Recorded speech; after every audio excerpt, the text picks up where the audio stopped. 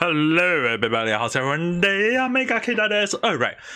It's been quite a while since I last talked about game developer or game journalists, the shit baby in stuff where kind of like they want to add in their stuff of race or whatsoever thing into the game along the line, right? So the thing is, right, since like my last video about them, I actually kind of like say that hey, the best way is that they don't address too much issue, they move along the line or like just move on. Don't think too much, but before even moving on, kind of like apologize, do a self reflection along the line, and say that hey, something that we did in the past, we can't change it, but we'll try to improve ourselves for the better along the line, and try not to do things that gamers doesn't like. Like I kind of like say along like what define a game is actually like it doesn't mean that a game developer adding their own games or idea and having a game developer kind of like publish it along the line. But the thing is, right, when you kind of think of the whole situation, like what made a game, like in my sense, is like it's mostly at the end of the day the gamers. All right, I'm not saying that all gamers are good, all right, don't get me wrong. I mean, like it doesn't mean that the gamer can make their own game along the line. There are, but what define a game is always at the end of the thing is that a people who play the game. Not referring to like political game or was other game, but what I'm referring in this case is just a game. It can be a trash board game, it can be a video game, it can be a game that you play with your friend, but don't censor stuff. Okay, we are not thinking about that way. But then at the end of the day, when you look at the whole situation, right, what defines a game is at the end of the day is still the people who play the game. So when you kind of look at the situation, does the developer who kind of want to add in their propaganda, their own diversity, their own whatsoever into the game and then try to force it upon other, will it make other people want to enjoy the game? Because at the end of the day, if no one play that game, that's no longer a game, you know. So it's kind of funny to see that how a game developer or game journalist having a meltdown. Like I have not been covering about this issue for the past few days because I want to see how much meltdown can they go further, and I was really rewarded for the way apparently. So what does the whole situation came about? Okay, anyone who know very full well that when a person start talking, you can't really kind of see when they are lying or when they are putting out like their weird reasoning or their own justifications, the stuff around that you sometimes some people may find off-putting, bizarre or whatsoever. And the latest video by Ref's son as well as Hero Hill's son pointing out about game developer being like so-called being called out or they can't stop lying. So apparently one of the game developer, okay, one more discrepancy, because you guys, before you guys go and press the dislike button or say that I'm saying all of them, I'm referring to those developers that are creating issue. Okay, I'm not referring to all game developer, I'm only referring to some game developer. If people say that I'm referring to some all the game developer, or maybe if you're a game dev who doesn't like feel very offensive that I'm referring to those people at the same thing as you, take a note. Call those people out, because those are the people who are putting a smearing name on to the title called game developing. That's why I will just address all game developers. I'm not saying to all of them, I'm just referring that because there is some of them who are rotten A or evil A or whatever A you want to call them, and they are the one who creating this kind of issue. So understand that I'm not referring to all of them, but at the end of the day, it is still there. You can't deny that they are still called game developer. All right, so bring that out of the way, apparently there is one game developer who actually go by the name called the La Lontia. I know they kind of like, so she I'm not very sure about the right pronunciation of her name. I always forget people that I don't really like, and the reason why I would say that I don't really like her is that in her video, she clearly stated that she doesn't want to have a team of any white people. She clearly said it herself that she don't feel safe with working with white people along the line, despite that she is willing, like so-called willing, okay, I'm not gonna say whatsoever because it seems like apparently she is willing to make sure that diversity is being added to games. Diversity doesn't really start from the game itself. It starts from you yourself, alright? If you can't accept white people and you create a game that doesn't include white people, or you trying to say that, oh, we are trying to make it all about other races, that is not really true diversity. If you come to any other country that have a true diversity, aka Singapore, if you go and think about Singapore, why would people in Singapore have good relationship, and why is racism a bad thing in Singapore? Like, even if you go into full-on racism in Singapore, you can get arrested and jail, right? It's part of Singapore rule, their law. And if you actually take a look at their situation, can you get can you get arrested for saying those kind of thing in internet in Singapore? Yes, you can still be arrested, even if it's something that you say online, because you have disrupted the public order in Singapore, where no racism should be allowed. Unless you are being a bastard of trying to create more trouble in Singapore, then people will just kick you out of Singapore. That's what they actually want. But then again, when you look at the whole situation, right, is this behavior allowed? Well, maybe in USA they do allow it, but definitely not in Singapore apparently. So the thing is, what I'm gonna say is that, why would Singapore consider a very good example to be used that true diversity in a way is that the Malay, the Chinese, the Indian apparently, as well as the European, from what I know, is that the reason why the four race can be considered like they can live in harmony in a way.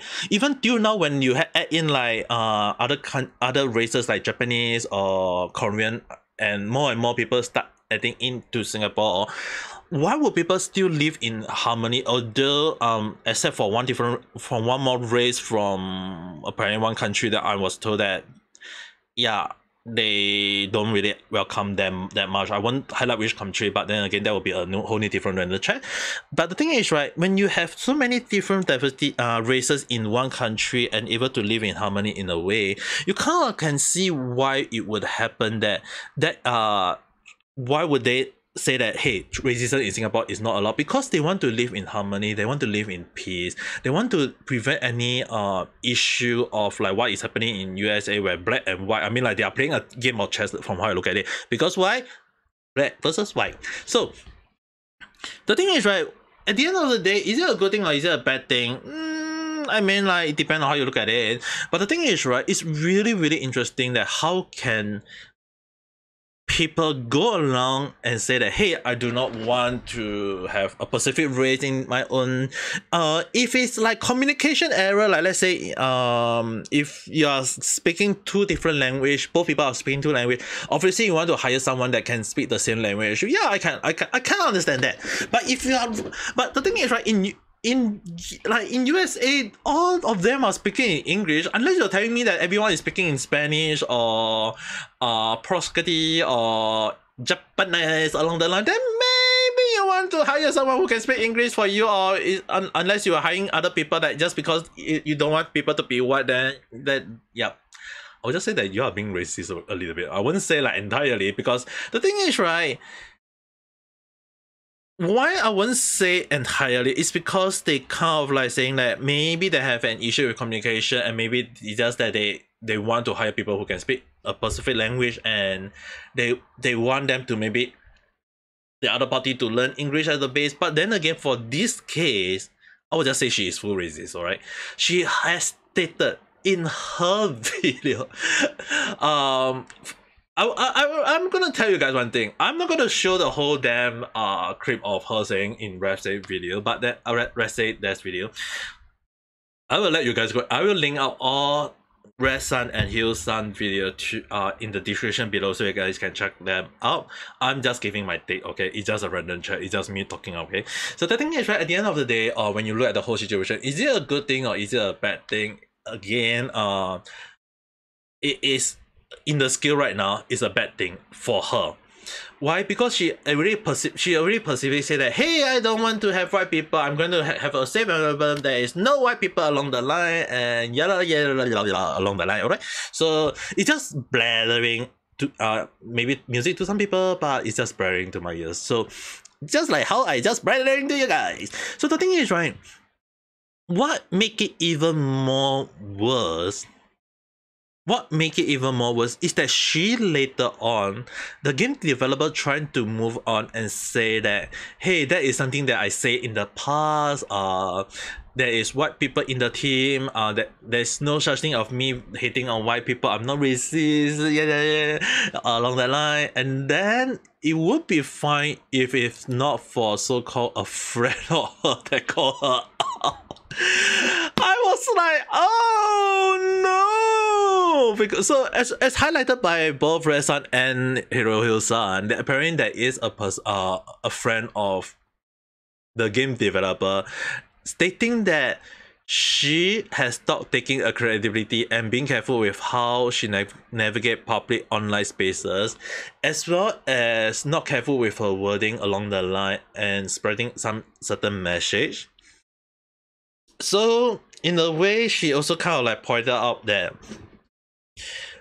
yes, she is a racist along the line, as well as that she is also well known for not protecting even her own team. Like even when she kind of like this game developer go along the line and saying, hey, I'm trying to protect my own my developer team, we are not racist along the line, and what you see is it's something that happened in the past, but then when people call you out, a friend, a good friend, even right now I think they maybe just fall to the point of being acquaintance along the line, but if a good friend used to call you out and say that you're blathering lying, yeah, definitely not very good for the whole situation.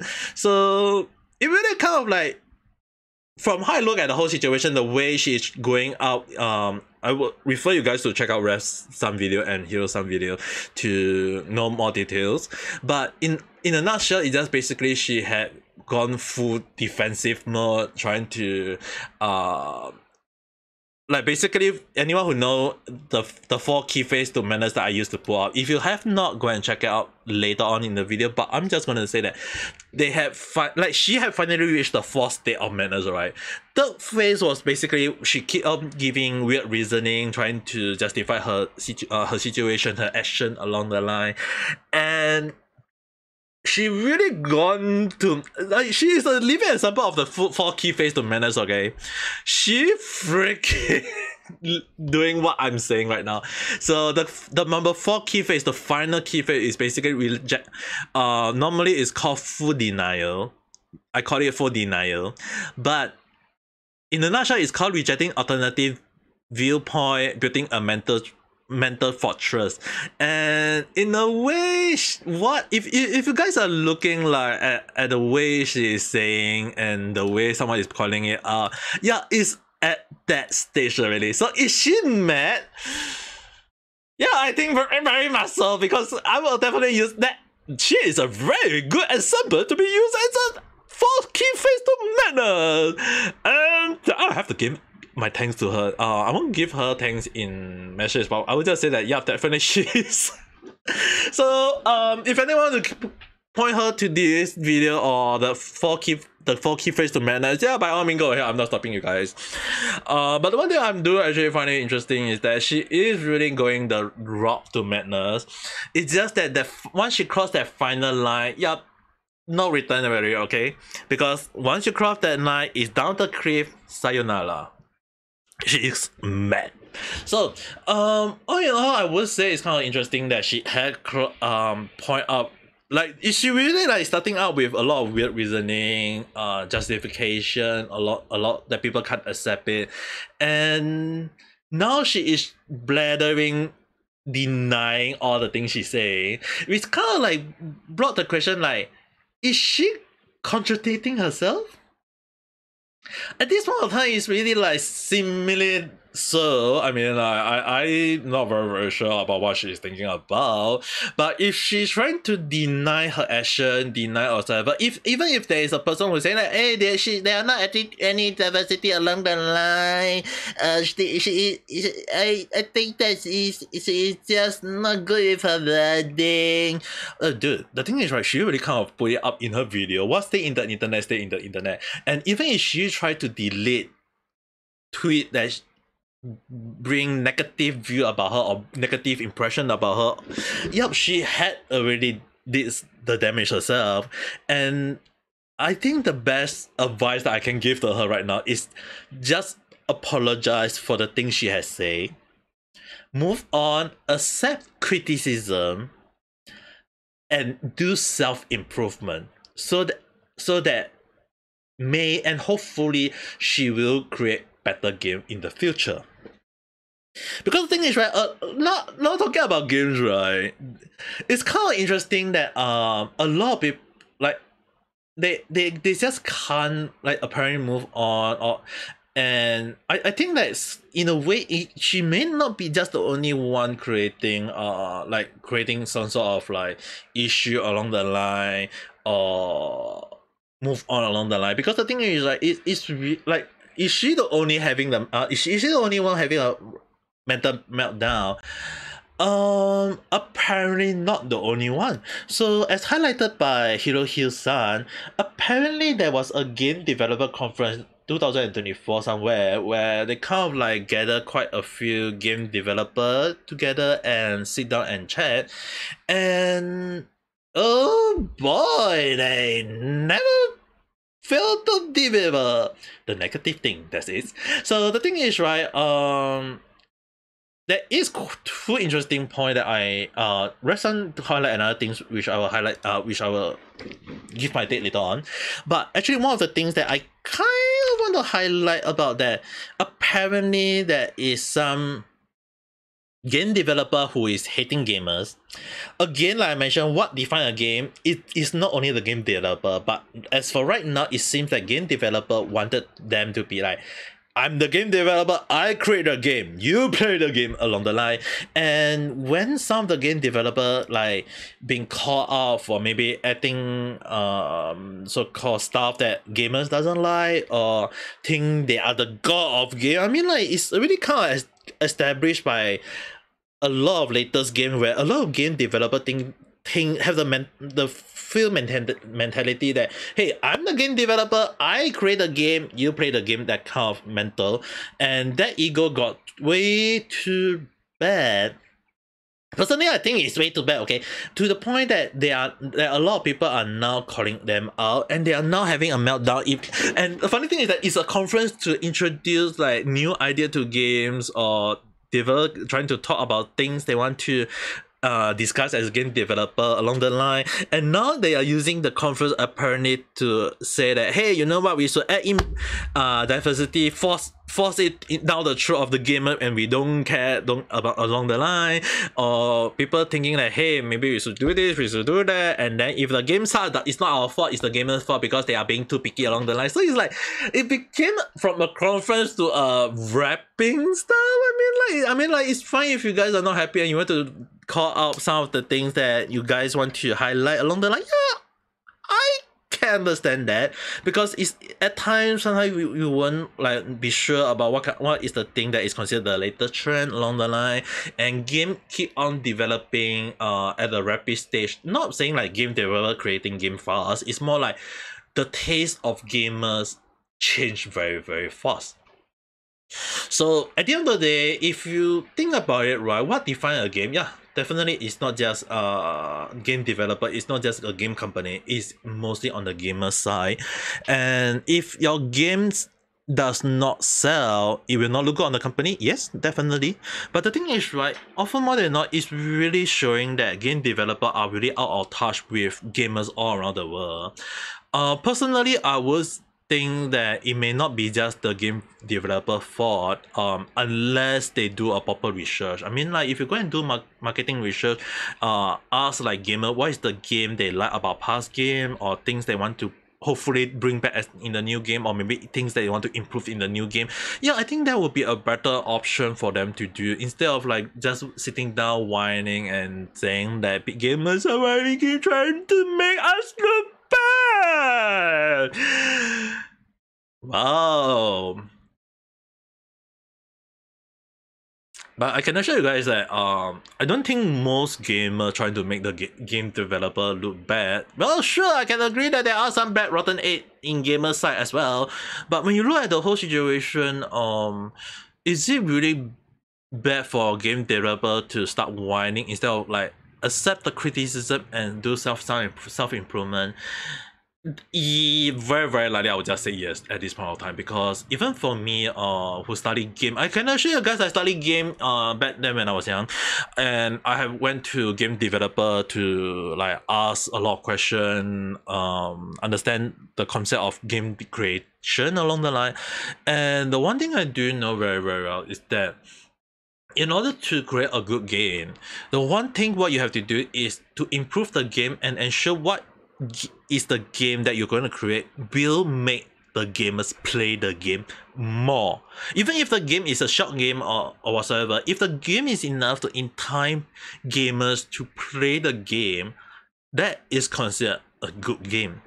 It doesn't matter whether the story not interesting whatsoever, but the gameplay is bad whatsoever. If the game is interesting enough to let the player play the game, and that is considered a good game. Whether is there's like criticism for the game or people hating on the game along the line, if there are players who love the game, that is considered a good game. But at the end of the day, will there be people criticizing those games? Will there be people talking about the point of improvement for the game? Yeah, people give criticism, hoping for the improvement of the game. And if the game developer accept that criticism and improve on it, and maybe if they can create a sequel or another game and improve on the game, it just means that there is a chance for them to success. I mean, like look at one of the game developers, Scott Coffin, who is well known for his work of Five Nights at Freddy. Why you guys have to understand that he had accept some criticism himself. He knew that he's not very good in like many aspects, but the thing is that when he finally accept some criticism, like before Five Nights at Freddy, he embraced one criticism on the game before Five Nights at Freddy, was that one of the game he created is a so-called a squirrel game, and that squirrel game, people call it out, it looked like an animatronic, a machine. And Scott Coffin, despite at his lowest point of, despite being one of the a lot of people thinking that he will be called a washed out developer, he embraced that criticism. He embraced the mechanism, the animatronic thing, and he add that into Five Nights at Freddy. He create 4 animal mascot and make a little bit of change to make it look like animatronic, to make it like a machine. And that became the jump scare. And that became Five Nights at Freddy. And look at the success of that game till now. To the point that there is 1 movie out and 1 waiting to be released. And more games to come and more book to come. And the thing is, right, he embraced one criticism. And that changed his life from how I look at it. Because the thing is, right, sometimes game developer, you have to understand that sometimes, and I know criticism hurt. Yes, it's hurt. It's the same thing as like one of the things that I talk about. Do I dislike video on YouTube? No. For one simple reason. If people give me reason on why they hate it, yeah, I can understand that. But the thing is, right, when you look at another situation, if people give me reason why they hate me, yeah, I will accept it. If I can change it for the better, yeah, I will try to improve. But the thing is, right, if the game developer, they can't embrace the head, even though when people are giving them the reason for it, even when people are giving the criticism for it, if they can't embrace it, there's nothing for me to help them at all. Because the thing is, right, they don't want to move on. They already went full denial. They already have a freaking war against them, and it's just like, what the heck do you want me to talk about anymore? Because the thing is, right, I talk about this issue for quite a few random chat already. You guys can go and check out all my check some of my video in the just go and check on my channel. Just click on my at the bottom side. You guys can see right there. Yeah, just click on my YouTube channel and go to my video. You can find quite a few of the things that I talk about video game development, about the sweet babying situation. I give mostly the same thing again and again. I feel like I'm just being an old man nagging the same old story every single day. So the thing is, right, if you look at the whole situation, criticism may hurt, yes, but if it's a good criticism that you can embrace, you can use it and change it for the better, then might as well just use it, because sometimes hater can be your best allies, whether you like it or not. So at the end of the day, sometimes you have to look at a lot of perspective. Like sometimes you have to sit down and think, like, what is the thing that help to change or maybe to create a good game. Often more than not, you may be surprised, it's not just criticism from the gamers or just because of the game developer. It's just that everything come together to create a proper game. Even if you have a game developer creating a game for a game company, if the game does not sell, is that still called a game? Maybe you guys can write in the comment below. Maybe what do you guys think about that? Anyway, one more topic before anything else. So just sit down and relax a little bit more. So another thing that kind of like rubbed me a little bit of wrong way is that how as highlighted by resign. I'm not sure is it like the way he put it along the line, but apparently the government are trying to protect world developer from extreme gamer, which kind of like, what the hell is he trying to say? So when I look at the whole situation, this is a little bit of situation that I may disagree from Redstone. I'm not saying that I totally disagree, alright? There is a few points you do highlight that I do agree on. Basically about government trying to defend game developer and trying to say that, hey, gamers are the bad guy along the line. At this point, right, I would just say that most government don't ever play games. Tell them to play game, you think they got the time to play game, they really just sitting down at their seat counting the money along the line, or maybe just say, hey, you know what, let's think of way to create more trouble for the citizens of our whole world. Yeah, along that line, okay? So the thing is, right, asking a game like asking the government to protect developer when they don't even know the full story and they just say, oh, gamers are bad, they are the so-called degenerate of the society, I think. I mean, like, the funny thing is that gamers is really taking part of the industry in a way, you know. I mean, that there are streamers who playing game and they are earning a lot of money than those government can ever think of.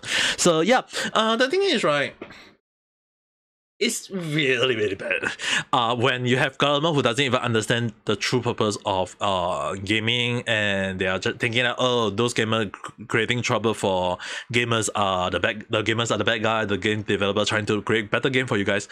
I think the best way is that if those work developers are the one creating more trouble and the government are trying to protect them, yeah. The question we have to ask is the government being fed some money to do the protection? Maybe, but the funny thing is that if the government is giving them money to protect themselves, yeah, definitely not even good, alright? Like, why would you give money?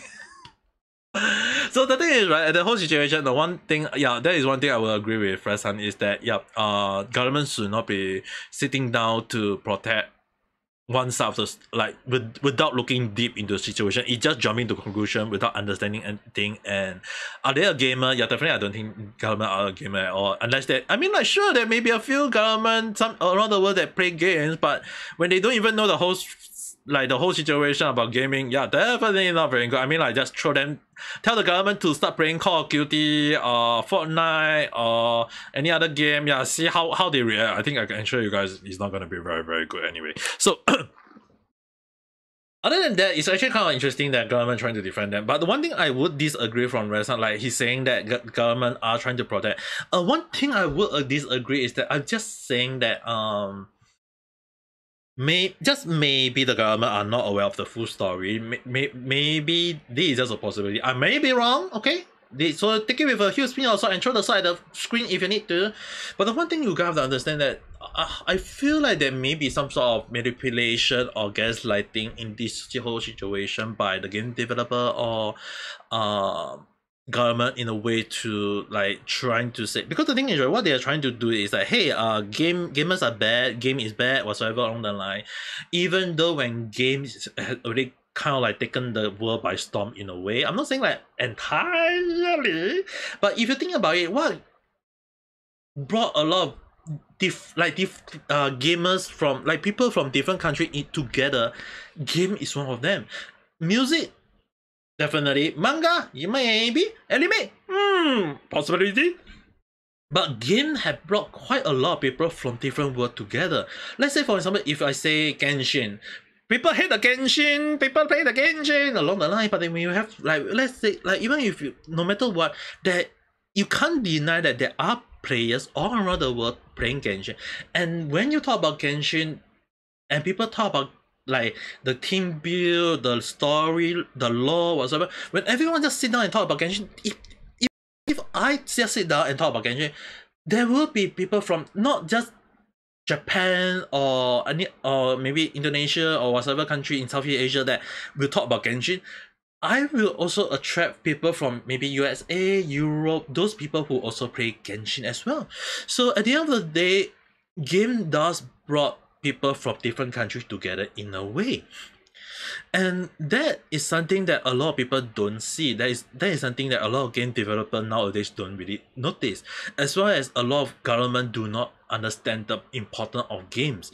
Because the thing is, right, game does bring people together, and people just in like nowadays just join game company or game journalists along the line to create issue that a lot of people have with them. And often more than not, you have to understand game is something that gamers play, and if you add in propaganda to the game, people will notice it, people will call it out, and whether you like it or not, that is the norm nowadays. Social media is something that people will use it to talk about. And and the thing is, right, when people talk about it, if the gamer journalists want to talk about it, I mean, like, sure, they can go ahead and talk about it. No one is stopping them. It's just that the way some people just decided, like especially some game journalists along the line, trying to talk about it and create a propaganda saying that gamers are bad, gamers are haters, gamers whatsoever. When the thing is, like, when you look at the whole situation, it's just that the game developer or maybe game journalists, their ego are so huge, so bad, their pride is so glass. That's not right, but it's not like their heart is so like, their pride is like glass. Yeah, definitely sound about right. So it's like once anything like if anyone throw a stone at that and they crack, yeah, it hurt them a lot apparently. So at this point of time, right, I don't even want to defend most game journalists. I'm not saying all game journalists are bad. There are quite a few good ones, but it's just that when game journalists thinking that, oh, I'm a game journalist, I'm a journalist, I'm gonna talk about things that related to game. Not wrong. But when you add in your opinion, when you add in your propaganda, yeah, there's something wrong already, okay? So apparently there is one game journalist, quote unquote the game journalist, alright? So the thing is, right, apparently there is one game journalist that is being like she resigned along the line from Kotaku, and she just say, "Hey, I don't want to be part of the company. Hey guys, you see, I don't want to enter this company because why? Because they want me to write about game. Hey, I'm a journalist. I'm not a gamer. Well, I think the person was like happy, like, yay, good for you. Yeah, definitely other journalists who love to create propaganda, or so-called journalists who thinking that games should not have along the line. Yeah, good for you. Definitely, I think it was good for her because she was expecting that. But when you notice, when she look back, I think when she look back, there's no one behind her at all. There's no one supporting her at all. Why? Because all the people who is actually cheering is actually happily accepting her resign, resign, and hoping that she just move and don't come back into game journalist along the line.